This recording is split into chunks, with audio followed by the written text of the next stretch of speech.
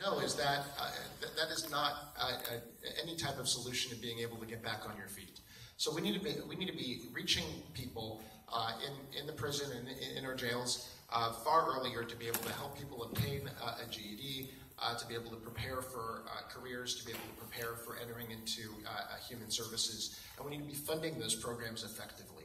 We also need to be making sure that we're preventing people from going into the school-to-prison pipeline to begin with. And I think that starts young. That starts with investing in education. That starts with having a full supportive services for our youth to make sure that we don't have youth following that track. We also need to do sentencing reform as well.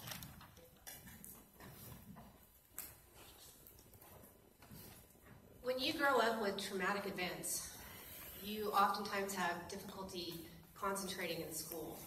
And instead of punishing these kids and putting them in that school-to-prison pipeline, we need to invest in our kids, we need to have counselors, we need to have mental health and health care on campuses, and that's the first step to stopping kids, mostly kids of color, from ending up in prison or jail in the first place.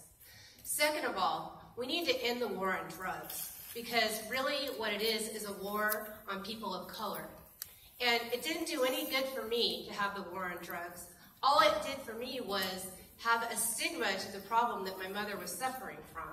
So we need to stop the war on drugs. If we stop the war on drugs, we can get a lot of people from ending up in jail in the first place. And third, we should end private prisons. I agree with that, because no one should be profiting off of putting people in jail. No one should be profiting off of locking people up.